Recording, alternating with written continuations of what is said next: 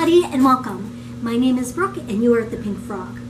Today I wanted to bring you guys up with a little update on some of the sewing that I've been doing and a little bit about what the craziness is going on out here, just kind of address it. I am still down here in beautiful sunny Florida with my family. I'm going to be staying down here helping my family out. They're in their 80s and they have health issues. I have health issues. Who doesn't have health issues?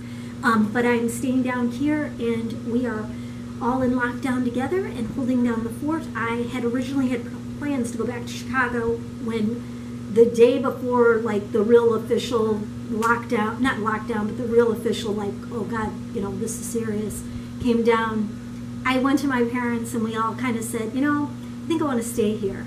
And then we want you to stay. We think it's the smart thing to do. So I did, and I am, and I am helping my folks out. My folks are helping me out. We are in this together. My whole family is down here, which I'm very blessed to have. So I'm living with them and staying with them, and you know, we are so blessed to have each other. And I'm probably driving them absolutely insane, I'm sure. I turned quite into the compulsive cleaning person. I don't know about anybody else out there, but my poor family, I feel so bad for them. Like, I don't let them touch a doorknob without like sanitizing it with soap, water every morning I get up. Oh, it's crazy, but it's the good fight. The good fight. We can do it. We can. We will beat this virus. I pray to God everybody out there is safe and healthy and happy, and everybody is doing their part. You know, I know that we have to be apart from each other. Everybody's supposed to be social distancing and locking down, but thank God it's like the internet was meant for this. And we all have to help each other, dog walking, helping our neighbor, checking in on shut-ins, calling people on the phone, and just making sure they're okay. Anyway, I want to get on with this and show you guys some normal things that I've been, you know, trying to get finished and done with, because I really haven't been doing anything, I mean, not normally myself. So I wanted to show you guys the Butterick dress that I finally finished, that I was swimming in, and I've got like a tank top underneath this.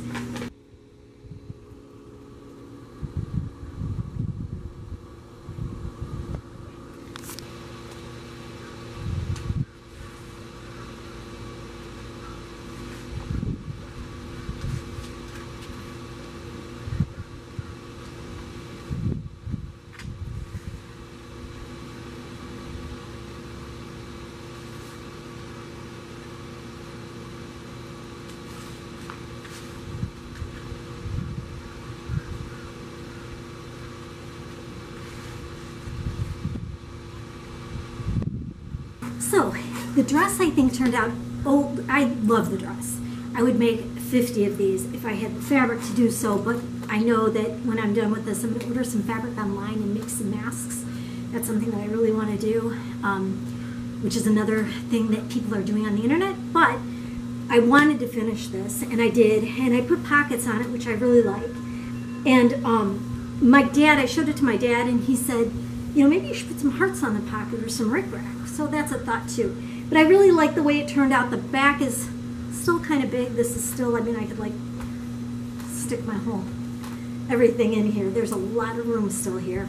And like I said, I'm built like a little boy. There was like a lot of room still in here, but I did fix what I could. I think it looks okay. I think it looks more than okay. I should give myself a little more credit than that. I really like it with the pockets. This doesn't have pockets on it. So I like adding my own little touch. I was thinking like rickrack around it would be really great. The dress is super comfortable. I made it tighter than it was because it was really loosey-goosey in the back. And then I made it too tight, but it turned out really well. So I'm really happy with that. And then I'm gonna bring you another video today of the vintage bathing suit that I made back in like a year ago. And I did a tutorial on it. It's a vintage bathing suit. I got a cute little hat, bathing suit cap to go with it, and I thought I'd do something fun with showing you guys, because you guys never saw the finished product. And then I've got some vintage things, some vintage finds that I had before all this started going, all this craziness started happening, that I wanted to share with you guys. Just trying to do some things that are normal. It's been really strange not being able to talk to anybody, really. I talked to my ex-husband. He's up in Chicago right now, holding down the fort of our house together.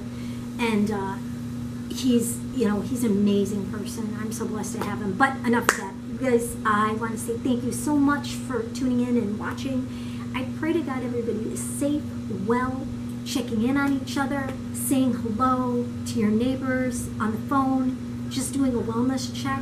Even, talking, there's a lot of people out there that are elderly that don't have anybody to talk to, and that might be something that you want to check into. Making masks is another way of contributing, helping.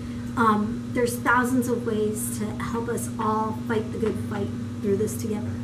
As in the picture, we can do this, and we can beat this coronavirus. We can punch it in the face, grab your bottles of Lysol and soap and water and just clean and crush and disintegrate the virus. I pray to God, and I'm with my higher power. I don't know if you guys believe in that sort of thing, but I sure do, whether you believe in the spirituality of mankind or the big guy up there in the sky or big woman or whomever you believe in. But it really does help you through, and we need prayers right now. And masks. And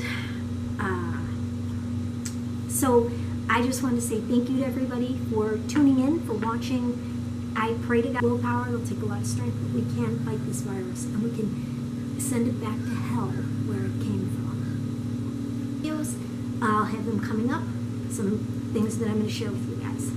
Okay, I just want to say thank you, God bless, and I'll talk to you guys real soon. Fight the good fight.